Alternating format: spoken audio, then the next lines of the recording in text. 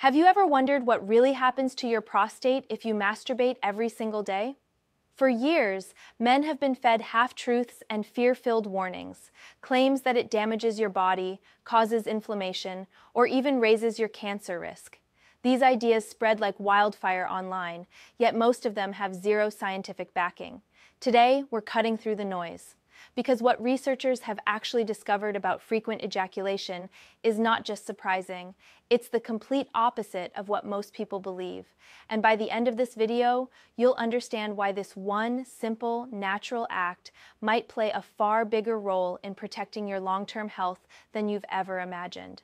To understand the truth about daily masturbation and its effects, you first need to know the main player in this discussion, the prostate gland.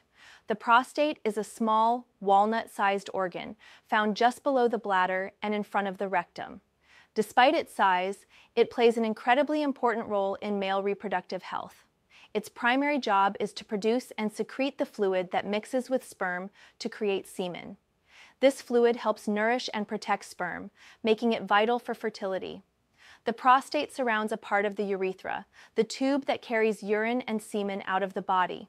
Because of this position, any problem with the prostate, whether it's swelling, enlargement, or infection, can lead to uncomfortable urinary symptoms. These can include a weak urine stream, the feeling of incomplete emptying, or frequent trips to the bathroom at night. One of the most eye-opening pieces of research on prostate health came from the Harvard T.H. Chan School of Public Health. In this large-scale study, researchers followed nearly 32,000 men over an impressive 18-year period. They collected detailed information about the men's lifestyles, medical history, and most importantly, their ejaculation frequency. When scientists analyzed the data, the results were groundbreaking. Men who reported 21 or more ejaculations per month had a significantly lower risk of developing prostate cancer compared to those who ejaculated only 4 to 7 times per month. The difference was not small. It translated to roughly a 20 to 33% reduction in risk. This finding was a direct challenge to long-standing myths that frequent sexual activity or masturbation could harm the prostate.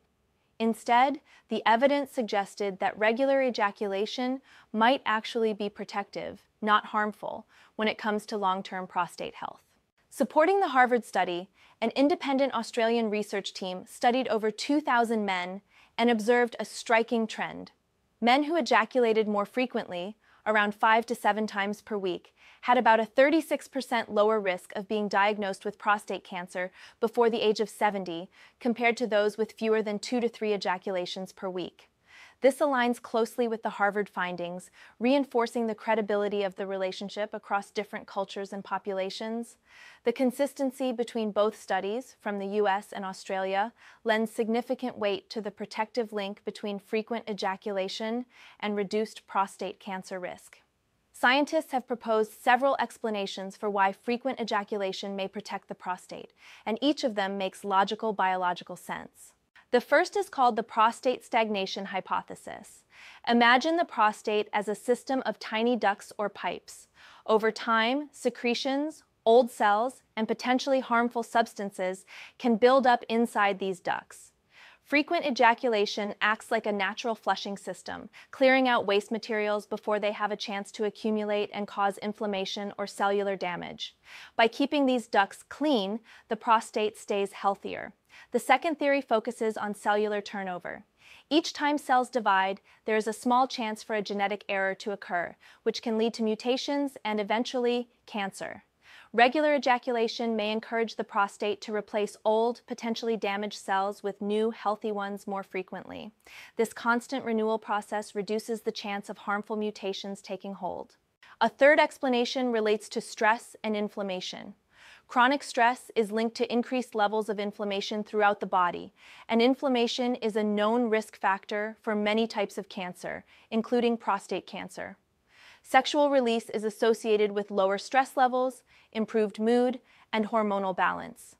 By reducing stress, ejaculation may indirectly lower inflammatory responses in the body, creating a healthier environment for prostate cells. Some researchers also suggest hormonal factors could play a role. Men who are sexually active more frequently may have better overall hormonal balance, which can influence prostate health. When you combine these mechanisms, duct cleansing, healthier cell turnover, and lower inflammation, the overall picture becomes clear. Frequent ejaculation is not a harmful habit, but may be one of the simplest, most natural ways to support long-term prostate health. So, what actually happens to your prostate if you masturbate every single day? Based on the evidence from long-term studies, daily masturbation is not harmful to the prostate. In fact, men who ejaculated more frequently, around 21 times or more per month, had a noticeably lower risk of developing prostate cancer compared to those with fewer ejaculations.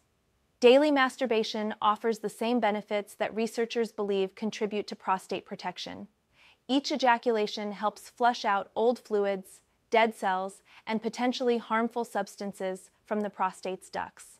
This cleaning process may reduce the risk of inflammation or cellular damage. It also encourages a healthy cycle of cell turnover, meaning the prostate regularly replaces old cells with new, healthy ones, reducing the chances of mutations that can lead to cancer. There are also indirect benefits. Ejaculation is associated with a release of tension and stress relief. Lower stress levels can mean reduced overall inflammation in the body, which creates a healthier internal environment for the prostate. However, it's important to note that while the link is strong, this doesn't mean daily masturbation is a guaranteed shield against prostate cancer. The studies show correlation, not absolute cause and effect.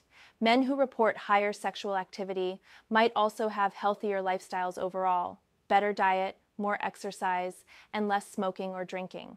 What's clear is that masturbation, even daily, is a normal and healthy part of male sexuality. It is not wearing out the prostate, reducing sexual function, or causing disease. Instead, when combined with a healthy lifestyle and regular medical checkups, it can be part of an overall strategy for better prostate health and long-term well-being. Many videos and articles discuss the Harvard study, but they often skip over important details that give the full picture. One key point is that the study shows a correlation, not a direct cause and effect relationship. Men who ejaculated more often also tended to have healthier lifestyles overall. They might exercise more, eat better, or avoid smoking. These factors could also contribute to the reduced cancer risk. Another detail often missed is that the protective effect of frequent ejaculation appears to be stronger for lower risk, early-stage prostate cancers. For more aggressive or advanced cancers, the link is weaker. That means frequent ejaculation is just one factor, not a guaranteed prevention method. There's also a limitation in how the data was collected. Participants had to recall how often they ejaculated years or even decades earlier, which leaves room for memory errors. Finally, few people talk about the fact that low ejaculation frequency has been linked to a slightly higher risk of prostate cancer in men who already have urinary symptoms or other prostate issues. By addressing these gaps, we get a more honest, evidence-based view. Masturbation can help, but it's only one part of a bigger picture for prostate health. While frequent ejaculation may support prostate health, it's only one part of the bigger picture. A balanced diet rich in vegetables, fruits, healthy fats, and lycopene-rich foods like tomatoes and watermelon can lower risk.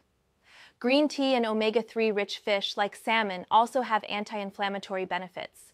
Regular exercise helps maintain a healthy weight, which is crucial since obesity is linked to more aggressive prostate cancer. Avoiding smoking and limiting alcohol further reduce risk. Most importantly, men over 40 or with a family history should get regular checkups and PSA screenings, as early detection is the most effective way to prevent serious issues.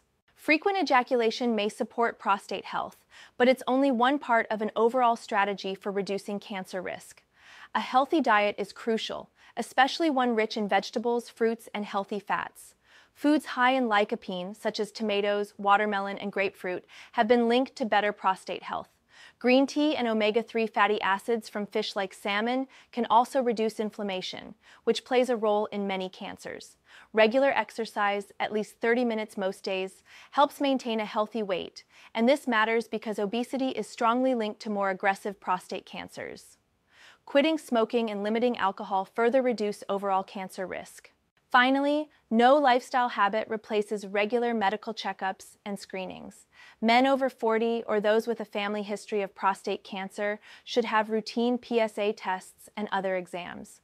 Early detection remains the best way to catch prostate cancer while it's most treatable. So, what does daily masturbation really do to your prostate? Far from harming you, research shows it may actually help protect your prostate by flushing out old cells, supporting healthy cell turnover, and reducing stress. But remember, it's not a magic cure. A balanced diet, exercise, and regular checkups are just as important. If you found this video eye-opening, hit the like button, subscribe, and turn on notifications so you don't miss our next myth-busting breakdown. And tell us in the comments, what other men's health myths do you want us to investigate? Stay informed, stay healthy, and take charge of your well-being.